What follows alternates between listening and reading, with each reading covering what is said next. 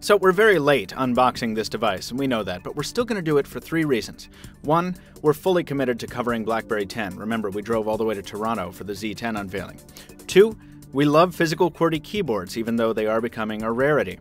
And 3, it's the perfect time in the US, because right now 3 of the 4 of the nation's largest carriers are finally offering this device. So, enough of my talking, let's get to it. I'm Michael Fisher, this is Pocket Now, and in the bag is the BlackBerry Q10. Let's get to unwrapping it. We've gone ahead and left the device in the UPS shipping bag because part of the fun is, of course, breaking into that and seeing what kind of box we've got inside. So let's see if we can manhandle our way in here. And ooh, a smaller box than we expected. And here we are. Now, I've just sent Pocket Now's BlackBerry Z10 to Jaime Rivera, so I cannot do a side-by-side comparison at this very moment, but that's okay because this is just an unboxing. We'll see if we can get into the bubble wrap here. Boom! There is the box with the Q10 called out in this kind of nice purplish, pinkish kind of thing. BlackBerry along the side. Looks like we're taped shut there, some barcode stuff. And just some copyright information in English. Doesn't look like a whole lot of specs on the back.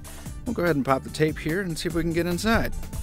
Now, to my trained unboxing eye, it looks like this box may have been opened before.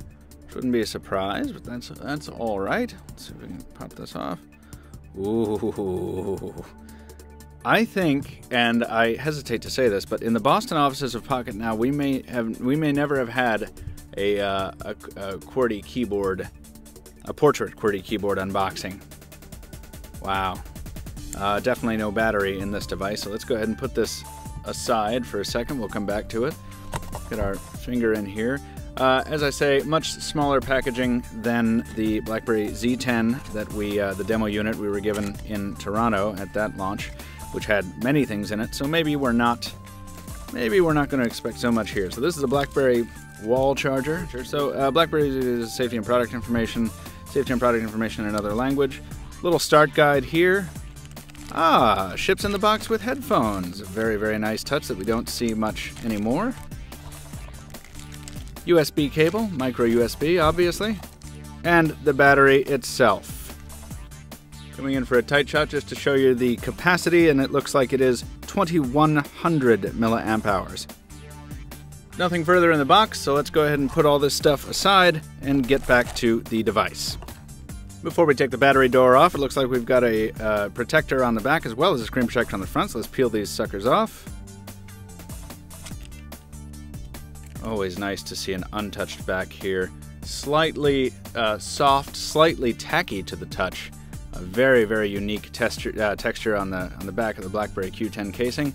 And we'll bring the mic in for our special screen protector removal treatment here. Silence, please. Now that's a beautiful thing. Battery door slides off thusly. Pretty easy, doesn't take too much effort to do that.